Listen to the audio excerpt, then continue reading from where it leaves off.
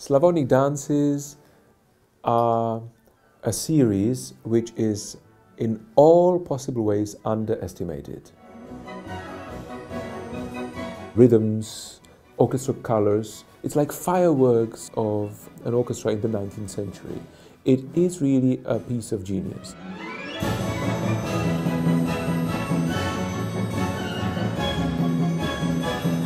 Why I want to present them in the entirety? Because they work that way.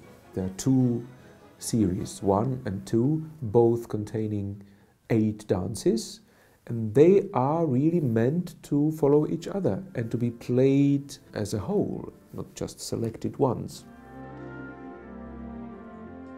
In our case, we're presenting them in 2 different programs, which works too, and I'm very happy about it.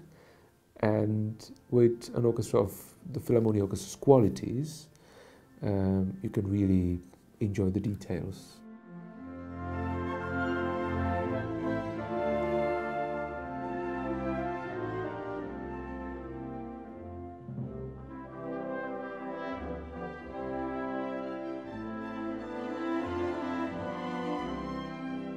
Now the first series, with those first 8 dances, its inspiration is more in Bohemia and Moravia and the Czech lands, typical dances for that area. Given the success of that series, a couple of years later, Dvořák composed the second series, which remained Slavonic, as the title says, but the inspiration is a bit wider. So it gets more to the east. You can hear dances which have Ukrainian origin, you know, these dumka types of dances. You can hear one dance which has Yugoslav origin, you know, Serbian, kolo. Simply, the inspiration is wider. There was rather a popular idea at one point in the 19th century that all Slavs could actually unite themselves in kind of United States of Slavic people, which never took place in reality. But it was one of the relevant political ideas, and I think Dvořák, without being too much interested in politics, subscribed to this commonwealth of Slavic people and presented the beauties of their genuine folk traditions in his cycle.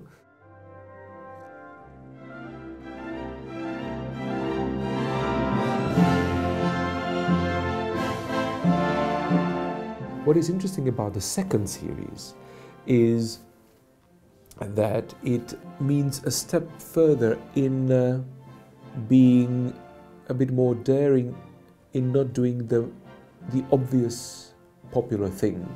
So Dvořák, for instance, inserts much more contemplative music into the dances. So it's somehow getting deeper, even if it means being a bit less popular than with the first series.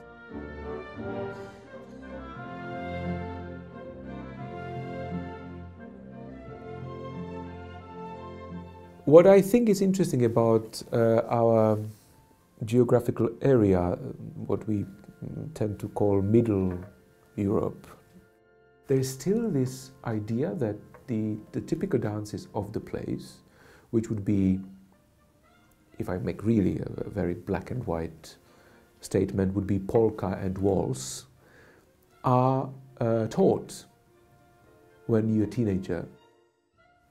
I mean, a lot of people find it old-fashioned, and the teenagers often laugh at it and so on. Nevertheless, they go as something really important, you know, the way you learn what it means to dance with a partner, for instance, you know. All these subtleties of social life in the dance are still, I think, present to some extent. It definitely was as I was a child in the 90s.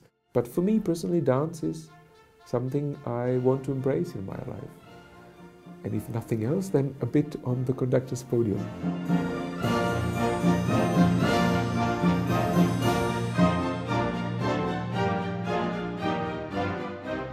I think Slavonic dances genuinely are like a fan of varieties, and there's really something for everyone in that variety.